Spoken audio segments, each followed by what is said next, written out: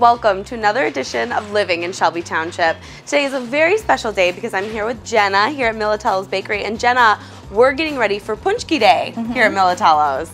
So tell me about that day. Is it just nuts? Well, we start very early and we work all day until they're all done and made and baked. Wow. And I heard a statistic. How many do you make just for one Paczki Day? One Paczki Day. We usually do a set of about 24, a couple thousand. Wow, that must be exhausting. It's okay.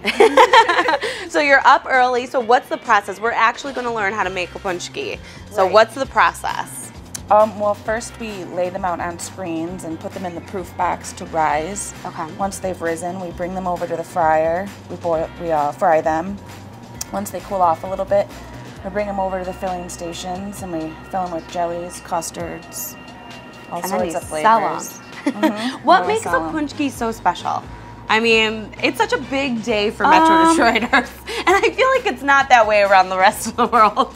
I guess it's just it's a treat. It's not complicated, but it's a special mix. It's a good dough, and then we have tons of many different flavors, each to fill in. Yeah, and what I love about Paczki Days, it's such a tradition here in Metro Detroit, and so is Militello's Bakery. I mean, I was just telling you, my grandmother used to come here every day to get the Italian cookies, and Militello's is such a staple here in Shelby Township. Yeah. So it's special to be here. So, all right, let's learn how to make them. Okay. A minute each side. Okay. So Jenna, you were telling me that there's something about the dough that makes Paczkis so much better. Why you don't want to go to a grocery store to pick these up. Well, they have more. We use eggs, but we just use yolks, and we use butter, melted butter, and there's dry milk in there. Just more ingredients to make a more richer dough. Since I already fried one, the oil's better. Yeah, it looks good. Oh, it smells good over here. It smells like fried dough, which is amazing. I like that it's just the whole rack. I always thought you had to throw them in hand by hand. Right. I mean, this is quick. Yeah, it goes quick. Okay, ready to flip. Can I try flipping one? Yeah. Gosh, okay. My first ever Paczki flip. Oh, you make it look so much easier. Good. Good job. Okay, I'm gonna try to be like a baker. Go quick, right? Yeah, do them all. Just watch out for, you don't have to, I don't have to be so fast? Right. Maybe a little slower? Okay, good. Right. Because that was nerve-wracking. Yeah, I was gonna say, I don't know if I'm going so... It's harder than you think because you don't want to poke them. Now, have you ever burned yourself on one of these? You have. I can't get the corner. I'm not doing so hot. She's more advanced. I keep getting stuck.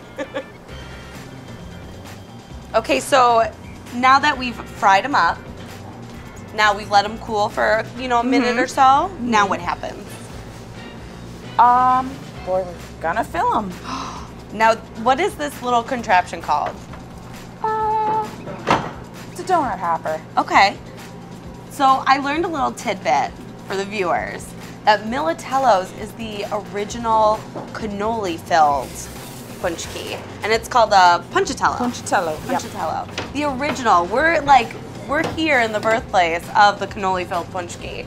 So if you want to get the real deal, you got to come here. And they said that they fill those usually by hand.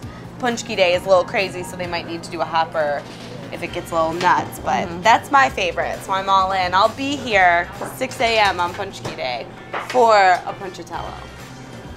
All right, now it's time to fill. We told the viewers about those Puncatellos that we're at the original birthplace.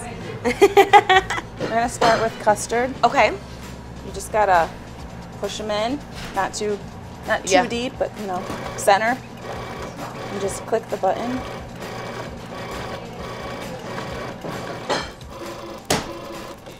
No. That's it? You make it look so easy. Not too full. You can probably feel that, how heavy it is. Oh yeah, that's not too full at all. Just not too much. Can I try one? Yeah, have a raspberry or custard. Oh, I want to fill. Can I try filling one? Yeah, go ahead. All right. Oh, it's happening. Let's see. Okay, so I just pierce it. And push the button. Yep. Maybe one more. There you go. Oh, this is a good, Andrew, this is for you. I'll bring these to Shelby TV. They're gonna be like, these ones stink.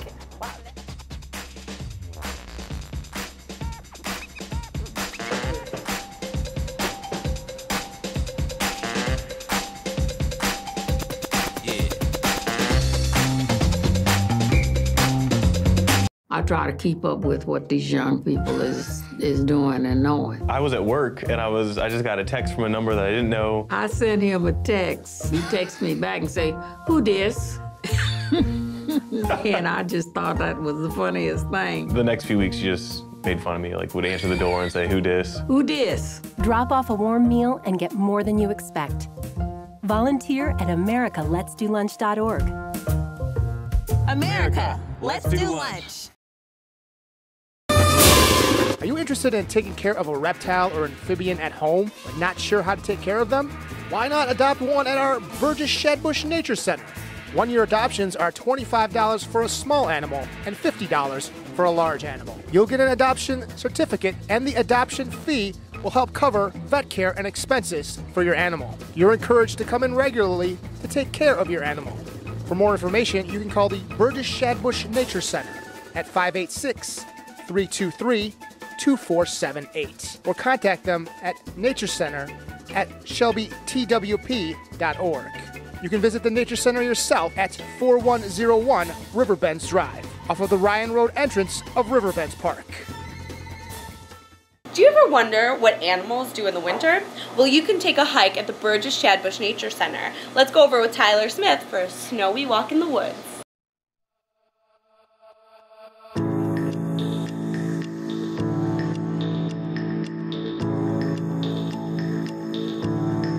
The winter hike is kind of our way to get out and about during the winter and show people, tracks and signs of animals that are still around. So most of the time when people think of Michigan winter, they think it's very dead outside and nothing going on. Where in reality, there's tons of stuff going on and people just don't know how to look for it. So we kind of walk around our trails and show people what to look for to know that wildlife is still around. We do this every year, usually about this time, so February is kind of a great time. It's kind of the dead smack middle of winter. Winter's getting really rough. People are starting to get really antsy about being indoors all the time. We've had a lot of snow days that we don't always know what to do with or how to enjoy, so sometimes it's nice to be able to get out and do this kind of stuff and see how to look for it so that it gives you an idea on what you can do with some of your free time in the winter besides just staying inside. If the weather's bad on a day of this event, it depends on how bad the weather is, because it's winter, so the weather's kind of bad regardless. If it's really bad, we'll reschedule, especially if we've got people registered for it already. We would contact them via phone, so when you register for any of our programs, you have to give us your contact information, and if the program were to be canceled, we would contact them and put it on our Facebook page also, but usually we try and call everybody who's registered and let them know. If we don't have anyone registered for it and the weather were bad, we'd probably just cancel outright. Having all of this space, even though our trail loop, the trail loop that we use for this walk is only a quarter mile, but having so much room and so much wildlife to use this room, we tend to see a fair amount of congregation of wildlife that wouldn't be here otherwise. So we see, just today we saw tracks for 3 different age groups of deer and raccoons and different birds, and we had people prints, and we had all sorts of good stuff that we were looking at. So it really kind of showcases what can still be in Shelby Township. This event is $3 per person. You could find it on our Facebook page. We do have online registration for the event where you can go through our Facebook page. There's a little sign up button on our Facebook page. It takes you right to our online registration process.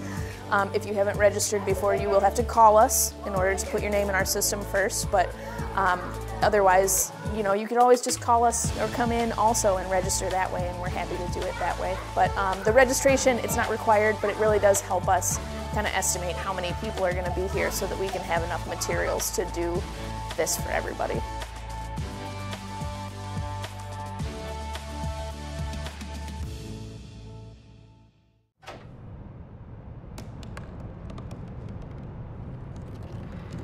They said I couldn't dream.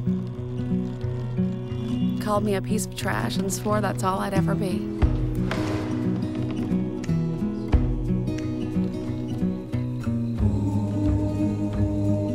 Said a bottle couldn't see the ocean.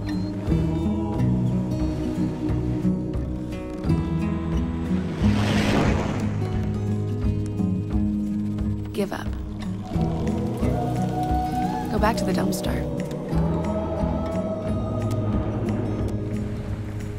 But I didn't listen. I made my way.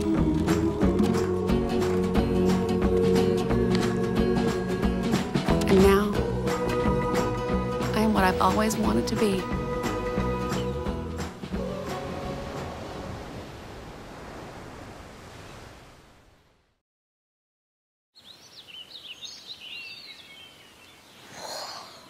Oh, look, a redhead. Staring contest.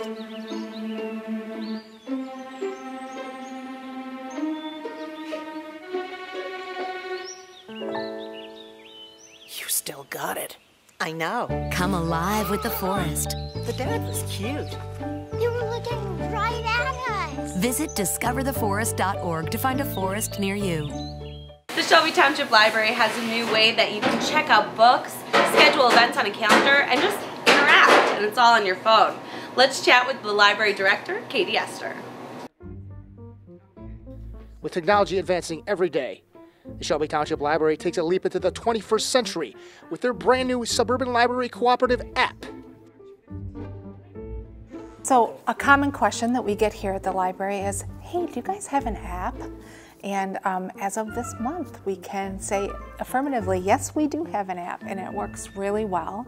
Available in the Google Play Store for Android or the Apple Store for Apple, where you can download it. It's called SLC Libraries Mobile. And SLC is our consortium of 21 libraries in Macomb County and Troy and Harper Woods. And all these libraries came together to pay for this app. It integrates seamlessly with our system and our calendars even. So not only can you search for materials here or at any of the participating libraries, you can put them on hold, or if they're checked out to you, you can renew them. You can check your due dates. You can put yourself on the reserve list, so when the newest movie comes in that you're looking for, you can be notified and we'll hold it for you. You can also do things like you can seamlessly check out ebooks and e-audiobooks just by pressing one button. So you can search for an ebook, say the current copy of the book that you're looking for is checked out. You can see if a digital copy is in, so you can download it to your Kindle or your iPad or your tablet. It is totally free, like everything else at the library. But this is also integrated with our calendar. We upgraded our calendar last year so that when this did come out, it would work together well. So that means that you can see all of our events, all of our classes, all of our story times, and you can register for any of those things using the app. Sort of one-stop shopping for all library activity. And we're happy to show you how to use it. If you want to come in, we can help you download it and scan in your barcode and show you all the everything that it can do for you, all the tasks that it can make a lot easier for our library users. It helps our library users navigate the library when they're not even in the library. The Shelby Township Library app has taken some time in testing and design, but is finally ready to hit the Google Play Store and the Apple App Store. About 6 months. We knew we were going to do this about a year ago, but it took a while to get the contract with the company the third-party company that developed it. And then we've been testing it. We've been in beta testing. We had people here at the library, employees, testing it back and forth. And then finally, the last step was just getting it accepted by the Android and the Apple stores once we were happy with the finished version of it. So this is the result of many months of testing and hard work, and we're so proud of it. For Living, I'm Andrew Shelsky. The township takes great pride in their hiking and biking trails, but sometimes you need to spruce a few things up. So we talked to the director, Joe Youngblood, to see about those improvements they're making to the bridges and the trails. You're in for a bumpy ride. But have you ever heard someone say, you're in for a bumpy bridge? There's a trail in the northwest section of Shelby Township. We call it actually the Stony to Metro Trail, how it originally started. And this was the last piece, and it's not fully connected yet. But on the north side of 25 Mile Road, just east of DeQuinder, there's a trail that leads right into Stony Creek. So we get a lot of use from the northwest section for this trail. There were 7 bridges that were built 20-some years ago. And 3 of the bridges have heaved so much due to the winter in Michigan, how tough it can be. So they've heaved to come to the point where basically we had to fix them or shut the trail down pretty soon here. So with the support of the Township Board, we have the funding, and now we are very excited to announce we are moving forward with the replacement of the wood bridges. You won't have to wait for warmer weather to utilize these new paths. Crews should be out very soon. They're going to start working in the next few weeks, and we plan to have it done by the first couple of weeks of March is the timeline to have this finished. If you can't have a bridge, what exactly would you replace it with? Well, the engineers with Fazil Khan's office and working with some other engineers and getting other people's input, they've come to the conclusion it's very wet up there, and when you have these stanchions into the ground, they can easily heave, which they have done. So what we're doing now is removing all the wood bridges with the posts, so that's going to be completely gone. There'll be culverts in there. They'll put some fill in over the top, so you still have drainage for the wetlands area, which is all approved by the DEQ. And it will be asphalted right over the top. So we're going to have a seamless, smooth trail, no wood bridges replaced. So it's just going to look like asphalt trail leading into the existing bridges right now. So we're excited about it, and I think all the residents up there are going to love it. Now, there won't be any bumps in the road for Shelby Township residents. For Living in Shelby Township, I'm Andrew Shelsky.